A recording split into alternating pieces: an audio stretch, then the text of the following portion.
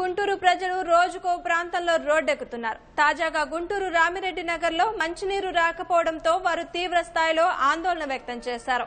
రోడ్డుపై బైఠాయించి ధర్నాకు దిగారు. విషయం తెలుసుకున్న వైసీపీ ఎమ్మెల్యే మొహమ్మద్ ముస్తఫా ఆ ప్రాంతానికి చేరుకుని ఆందోళన చేస్తున్న స్థానికులకు సర్ది చెప్పి శాంతింపచేశారు. మంచినీటి ఎద్దడి లేకుండా చేయాల్సిన బాధ్యత నగరపాలక సంస్థ అధికారులదే అని ఆయా అధికారులపై ఆగ్రహం వ్యక్తం చేశారు. వేసవి కాలంలో మంచినీటి ఎద్దడి ఉంటే ప్రజల కష్టాలు వర్ణించలేమని అన్నారు. మంచినీటి ట్యాంకర్ల ద్వారా నీటిని తెప్పించి ఆయా నివాసితులకు నీటిని అందించారు. నీటి సమస్య తలెత్తకుండా చూడాలని నగరపాలక సంస్థ అధికారులకు సూచించారు. గుంటూరు నగరంలో సంబంధించి ఇవాళ బస్టాండ్ దగ్గర రామిరెడ్డి తోట వాళ్ళు సంబంధించి ఇవాళ ధర్నా కూర్చున్న ఆడవాళ్లు వాటర్ రావట్లేదు మాకని చెప్పేసి కూర్చున్నారు. ఒక వాటర్ పని అయితే అన్ని చోట్ల జరుగుతూ ఉంది. ఇక్కడ ప్రాబ్లం ఉంది కాబట్టి వీళ్ళు వచ్చి కూర్చుస్తే వాళ్ళని మరి ఏంటా అని చెప్పి కనుక్కొని వాళ్ళ ధర్నాన్ని విరమించేసి మరి ఇక్కడికి ఈ రామిరెడ్డి తోట సంబంధించి ఎస్సీ, ఈఈ, డిఈ, ఏఈ అందరూ వచ్చారు. వచ్చి ఇక్కడ ఉన్న ప్రాబ్లమ్స్ మొత్తం చూపించిన తర్వాత వెంటనే స్పందించారు.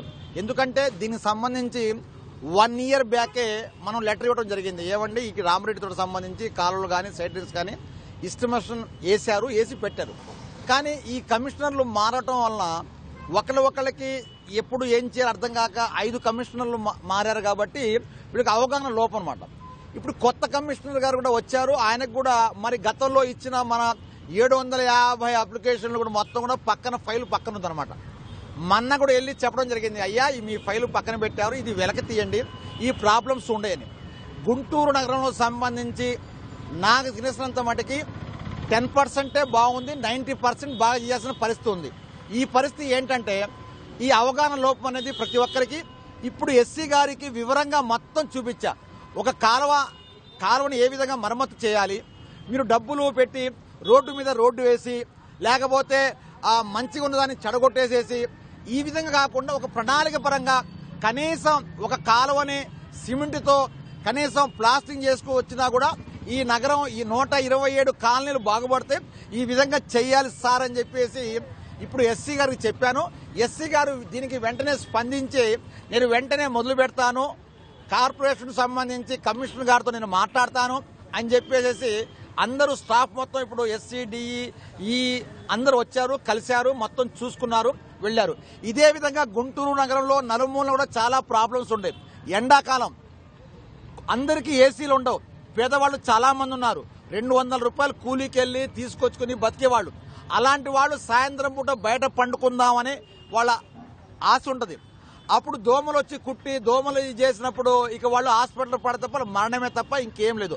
అందుకని వెంటనే గుంటూరు సంబంధించి గుంటూరు ఏరియా మొత్తం కూడా వెంటనే, ఎందుకంటే ఈ ఎండాకాలం సంబంధించి ఒక ప్రణాళిక రూపొందిస్తారు.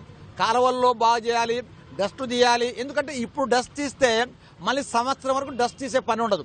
కాబట్టి ఇవన్నీ ప్రాబ్లం చాలా ఉంటాయి. ఒక ప్రణాళిక రూపొందించి వెంటనే అవసరమైతే ఒక 100 మందిని స్పేర్ గా పెట్టుకుని ఎక్కడ ప్రాబ్లం ఉందంటే ఆ ప్రాబ్లం రెక్టిఫై చేయమని చెప్పి ఎస్సీ గారితో చెప్తే వెంటనే స్పందిస్తానని చెప్పారు. పొద్దున హెచ్ఎంఓ గారు ఆయనతో మాట్లాడు, నేను కమిషనర్ గారితో మాట్లాడతానని చెప్పారు. కానీ ఏదైనా ఈ ప్రాబ్లమ్స్ వెంటనే స్పందించాలంటే వెంటనే కమిషనర్ గారు యాక్టివ్ అవ్వాలి. యాక్టివ్ అవ్వకపోతే ఈ మొత్తం దోమలు కానివ్వండి లేదా కాలువ సంబంధించి కానివ్వండి అంతా చండాలంగా ఎక్కడ నిలబడాలన్నా కూడా పరిస్థితి బాగాలేదు. ఇప్పుడు నేను ఎక్కడున్నానంటే రామిరెడ్డి తోట ఇక్కడ 1వ లైన్లో మెయిన్ రోడ్లో ఉన్నాను. ఇక్కడ పెద్ద కాలువలో వాసన వేస్తా ఉంది, మనిషి నిలబడలేదు. ఇక్కడ కనీసం ఒక 400 హాస్పిటల్ ఉన్నాయి. ఎక్కడో జిల్లాలో నుంచి ఎక్కడికో ఇక్కడికి వస్తుంటారు. ఈ హాస్పిటల్కి వస్తే మన ఆరోగ్యం చెడిపోతే ఇక్కడ బాగా చేపించుకుందామని. కానీ ఇక్కడ నిలబడాలంటేనే ఆ దుర్వాసన, ఈ దుర్వాసన పోవాలంటే ఏం చేయాలి? ఈ ఎండాకాలంలో సిల్టు పెట్టుకోవాలి. సిల్టు పెట్టుకుని ఎన్ని చేసినప్పుడే ఈ దుర్వాసన పోతుంది. ఏది ఏమైనా సరే యుద్ధ ప్రాతిపదిక మీద పనులు చేస్తేనే ఈ 1 టౌన్ సంబంధించి ప్రాబ్లం తీరిపోతాయి. ఒకవేళ చేయని పక్షంలో ఈ 1 టౌన్ లో సంబంధించి మొత్తం టోటల్ కూడా కుప్పకూలే అవకాశం ఉంది. ఒకవేళ మున్సిపాలిటీ స్పందించకపోతే, కార్పొరేషన్ స్పందించకపోతే కార్పొరేషన్ ని ముట్టడించడానికి అక్కడ ధర్నా చేయడానికి సిద్ధంగా ఉన్నానని చెప్పేసి తెలియజేస్తున్నాను అన్నమాట.